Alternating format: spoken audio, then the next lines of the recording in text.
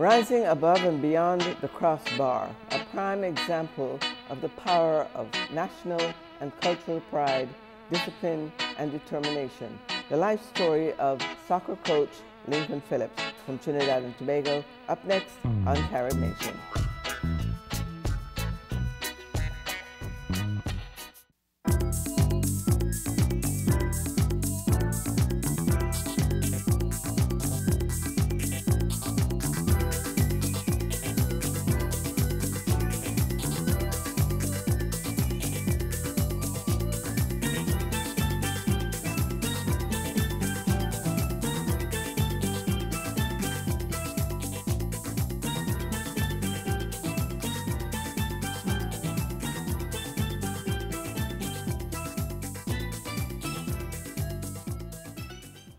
Hello, welcome to Carib Nation. I'm Doris Dean. My guest today is Lincoln Phillips, a soccer coach who has made his name around Washington and internationally. And we're going to talk about his life story today in his new book titled Above and Beyond the Crossbar. Welcome to Carib Nation, Lincoln. Thank you very much. There is this real pleasure, and I say hi to all my Caribbean neighbors. Yes, thank you. This is quite an interesting story, not only about your life history, but about soccer and about Howard University. And I'm not sure where to start, but I do. I'd like to talk a little bit first about where you came from. The fact that you became the soccer coach at Howard, not having gone to Howard, having come to this country as a young man with your family. Tell us where you grew up, what led you to soccer, and then what led you here? Yeah. Well, it's a very interesting story. So many journeys I've been through. I met so many great people. So many great people came into my life, and so many. On the other hand, I came into a lot of other people's lives, and I came from Trinidad, Port of Spain, Trinidad, and you know, humble beginnings. You know, we were not poor, but we were broke. You know, but poor is permanent. You know, right. Broke is temporary. And in our neighborhood, you know, we play sports all the time. We have little kids in there where we lived, and we play. So the sports are broken up into seasons. Football, which is soccer season, basketball and cricket. And if during soccer season you cannot play soccer, well then you're a social outcast because you know you can't play with anybody else. So we had to be very good at all the sports, and that served me quite well as I grew up. I was not very good at soccer in everything, and later on I started working hard because I couldn't stand being the worst in the area. On the outside, and it developed from there, that work ethic. I don't know where I got it from, but I just didn't like the idea of being last all the time, being the last to get chosen. And I worked on my own, and when I get to about 15 and 16, just all hell broke loose. I was just doing well in everything, and that was how I managed to get into soccer and into the national scene. What were your parents like? Did they have a specific goal for you? And what was their mantra to you? Well, you know, I grew up with my mom. And in the old days in Trinidad, having families with 3 different people, 3 different women was vogue, so to speak. And my dad had kids with 3, 3 different ladies. And strange enough, you know, all of them got along quite well. And at that time in the community shared a lot. And my father was, although he came home, you know, twice a week, you know, it was special. He was very strict, and he was my mentor. And my mom was she was a champion.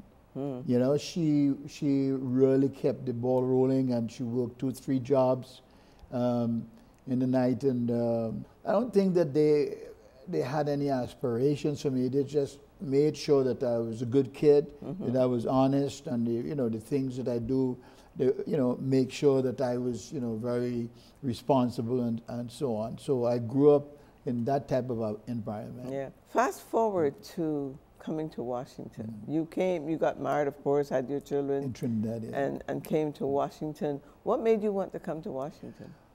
Well, I was in the Army at the time, doing very well. I was not regimental, but the physical education non-warrant officer. And I was scheduled to get promoted to an officer. And I got selected for the national team, and we went to the Pan Am Games. Now, we played in the Pan Am Games, and we shocked the world. We beat Colombia 5-3. We beat Little Trinidad. Yeah, and then we tied with Mexico 1-1. That was amazing. And the biggest feat of all, we beat Argentina 1-0. And so the North American Soccer League just started here in America in 1967, and they were looking for players. I see. And as a result, from there, I got a scholarship, not a scholarship, but a contract with the Baltimore Bays. And that was in 1968, and that started everything. I see. Yes. I see. So that is then how you got to replace a legendary coach at Howard. Right. That's another story in itself. Yeah. I played 1 year for the Baltimore Bays, and then the league folded, and I went to another team in Washington. I became the player coach. And there was a lot of fanfare in the Jet magazine, the first black to coach a professional team and all of that stuff, and it didn't mean a whole lot to me, coming from where I came from. But afterwards, I understood, and I coached the Washington Darts, and we won. We had a great team, and I brought in several players from Trinidad. We had from Africa, and we played very well. And one day I was doing a clinic. I always love to do clinics with the Special Olympics, and an old man, Mr. Chambers, who was coach of the Howard team at the time, this is what he told me. He was going to his car, and he heard a noise, like something exciting was happening. And what was happening, I was jumping and heading the ball and doing all sorts of things with my players and myself. And he just decided, foot halfway in the car, decided to come back out. And that was my angel. He was an angel that was sent to me. He came back and he saw me, and when we were finished, he said, young man, where did you learn to head a ball like that? I said, well, I am from Trinidad. He said, oh, you're the one that coaching the darts? And I said, yes. He said, can you come to Howard and do a clinic for me? Sure. Went to do the clinic. The players liked me, and he said, well, would you like to coach Howard? And I'm saying, would you like to coach Howard? And I was in school at the time. I had about 32 credits from Bowie State, and I got the credits were transferred. And now I was not a good student. I left Trinidad with 1 GC pass, but I aspired, to get a physical education degree. And here I am at Howard University, coaching the team, and in class with some of my players. Oh, wow. And that was a humbling experience. I can imagine. And what was even more humbling was that they were A students, and I was just hanging on to my fingernails with a C minus, Wow. But it was a humbling experience, but it was a good learning experience, because as a professional player, I was much better than all of them. And then of course I was married, and they looked up to me as their mentor and so on, and they helped me on the bus sometimes with my Spanish and things like that. So it was a great experience. Wow. Yeah. Now you led Howard then to history. Talk about 1971 and what happened after that, between 1971 and 1974. Well, it started in 1970. Okay, when I came on board, we were looked at as upstarts. We just came out of nowhere, And at that time in college soccer, if you organize the players, we always had good players, but they weren't really organized. And once you organize them properly, they'll win games. And so we won and went into the NCAA playoffs, and we lost to UCLA. And coming back in the bus, we were traveling up from the airport. One of the players said, "You know something? We're better than those players." And that was Rick Yalariatha. Oh, Yeah. And he Rick. said, "I am coming back next year specifically to win that championship." Somebody said, "Rick, you have seven credits to graduate." He said, "No, I'm going to take other credits. And then I'm going to take those 7 credits in the fall." And that was his statement. Oh, And wow. the irony there is that when the fall came around, or the summer, he got sick. Oh. So badly that he couldn't stand up. My So he had goodness. a problem with his balance and so on. I went to the hospital to see him. I said, "Well, giving him a little pep talk and so on." He said, "Well," I said, "the doctor say you can't play soccer." He said, don't mind the doctor. The doctor don't know what he's saying." He said, "The doctor's stupid. I come back to play to win this championship." And when his season started, the preseason started, he came by, and I knew that he couldn't play. And he just looked on. The next day we came to practice. He was in his clothes, and he's running, and then that was it. Wow. I mean, he played right through and was one of the outstanding players on the team. And so we won the championship. And the following year we went to Jamaica. We got better players. And then the NCAA came down on us. They said we had 120 infractions. I don't know where they got them from. Wow. But they said we had professional players, which we didn't. Now, that was also, as I read this story, the fact that most of your players at Howard were foreigners from either the Caribbean or Africa. Right. But when you looked at it, there were also foreigners in some of the white teams, and it became an issue of race. Well, yes, you have to look at the times. Times have changed, and my views are different now.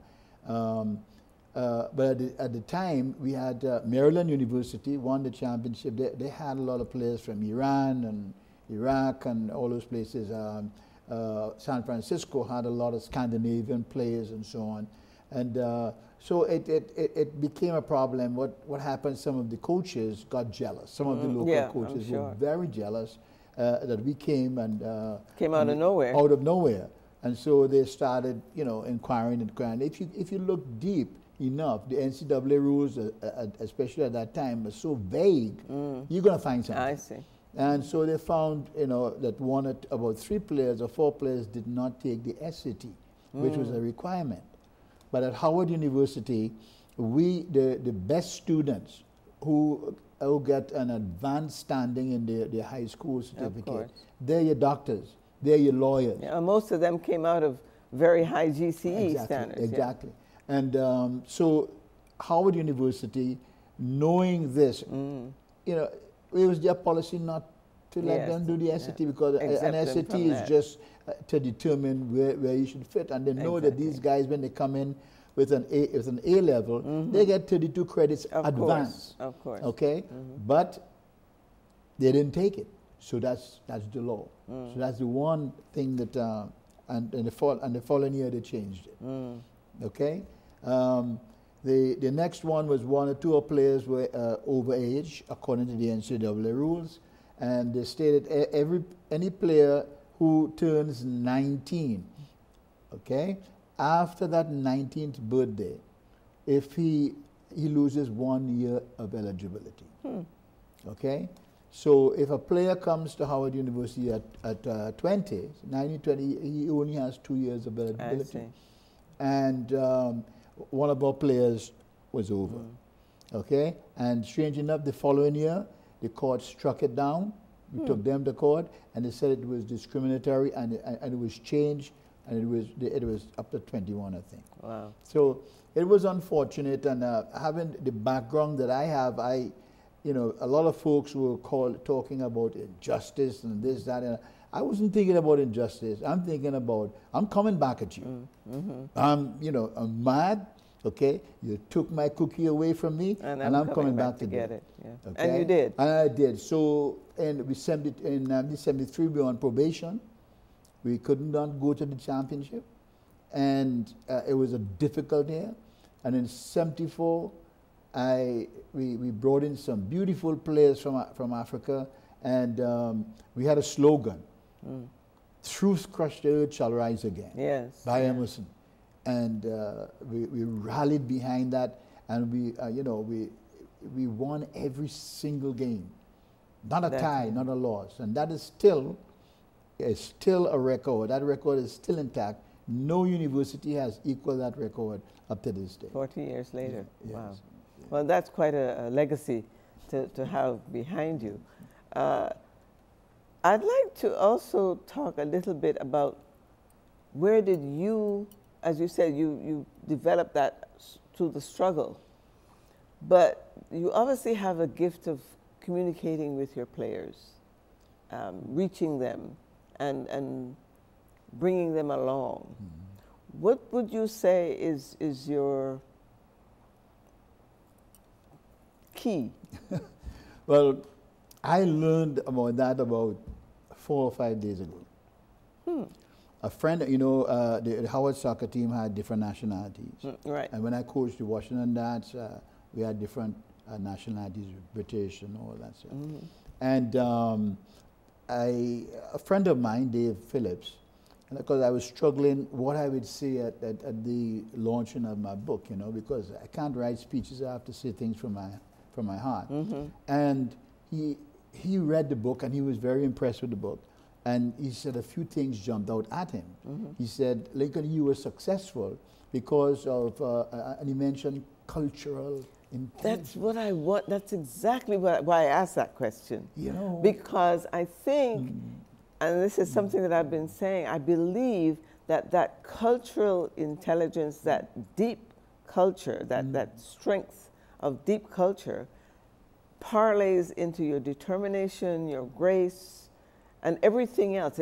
And I really want to get that message across, because part of what this program is about is to shed light on the successes of our people and what it is behind that success, what it is that brings out the best in our people. And I'm very glad to hear that. well, you know, and it's only 5 days ago. Yes. You know, and I started going back because it just didn't happen, because when we win championships and I gain success and so on, that is just the end of the race. Okay? Right. What has happened at the beginning of the race? Where did it start? Exactly. Okay, where the roots and so on. How did that happen? And I started thinking. And growing up in St. James, I had some great experiences. I lived around the place where there were Chinese, there were Indians, and the Indians in particular, there was a lot of division. And I played with them a lot, you know, like a community center. And I remember one instance, my father did not like Indians at all. He hated them. And I was playing on one of the teams, you know, and with some big men, and they liked me and so on. And I brought a picture home one day to show him. And he looked at the picture and, you know, he wasn't pleased. He said, but you're the only Negro here. You're the only black here. Something's wrong with this picture. And I'm looking at it and I'm saying, what? I said, but Dad, they're my friends. Yeah. I said, I like them. And they like me. And I mean, I was 14 or 15 and, you know, I was crying. And my mom gave him one of those looks, you know, as if to say, come on, man, you got to be real. Yeah. And then later on, well, that was it. I was finished playing with the team. Later on, he said, you know, what time is the game? So he came to see the game. Around, yeah. And I did well, and the guys hugged me and so on. And years later, he told me, he said, you know something? You remember that day He said, you taught me a lesson. You know, it doesn't matter. Then I had situations with Chinese, okay? When I was young, my mom worked as a maid in some English people's place, and I used to stay at the savannah nearby the whole day, and she would come out and give me a sandwich and go back, and Mrs. Seegert got to find out that she was doing that, and she was livid. She told, no, he has to stay here. And I remember the day when she, with all her blue eyes, and she hugged me just like my mom. You know, it felt good. You know, so you know, going back over my life, you know, the white, the Indians, you know, everybody to me were the same. I just judge people by who they are. Who they are. You know, and it's only because of this guy, David Phillips, mentioned this cultural intelligence that I said, okay. So when I came up to the United States, the Washington Darts, no, Little Trinidad, I'm the coach, and we have English players who look down at you as, you know, but I knew the game. I knew the game. And whenever they challenged me, I would put them to sit down. I say, okay, let's talk the game. I wouldn't get mad because they called me this or that. You didn't take it personal, No, let's sit down, let's talk about the game, because I knew that I was smarter than them. I knew about the game, and so I took it there. And then when we came to Howard, wow, you know, you have the black foreigners now. Yes, you have the Trinidadians, but the Trinidadians make a lot of jokes and they're happy-go-lucky and so on. Jamaicans, you know, yeah, that's a different breed, man. They're warriors. Jamaican by nature are warriors, right? And then the Nigerians, I mean, they are warriors too, and when they clash, oh my God. So I had to do a lot of, you know, massaging and talking to this one, and then eventually I realized that all of them want to win the championship so badly. So fortunately, I had that.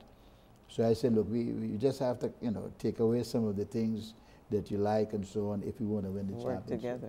So I think that my growing up in Trinidad, you see, I always say that I was made in Trinidad and assembled in the United States. And so I have the best of both worlds. I have great upbringing.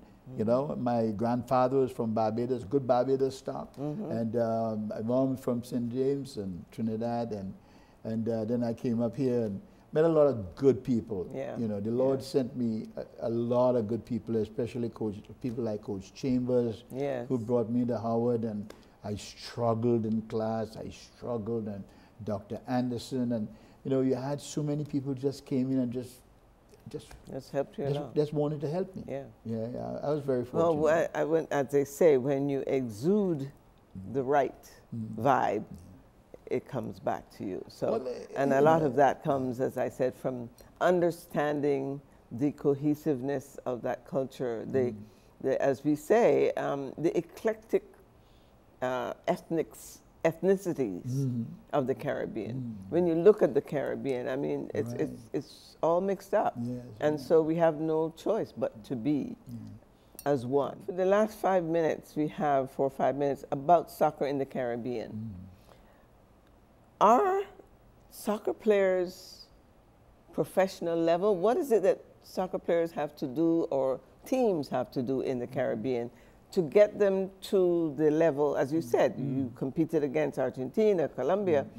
Are we still there? Are we there yet? Are we there again? Can we get there? And how? What do we have to do to get to the Germany, Argentina, Brazil level? Well, things have changed. When I was a little boy, okay, we had our heroes. We'd see a player playing and we'd go back home and we were that player. One of the teams, I hated that team. But they had a player called the Black Panther. And he was all dressed in black. And to me, a 10-year-old kid, it was like a ferocious animal in a cage, shaking the cage. And I just liked the Black Panther. And the first team I played for, my mother, I needed to get black, you know, so she got one of the flour bag, you know, and she boiled it, so all the writing came out, and then she dyed it. Wow. And I had on a pair of black socks, and I was the Panther. You know, and the first half of the game, the rain started falling. And I was not all black, I was black and white. But the point I'm making is we had those heroes. Yeah. Okay?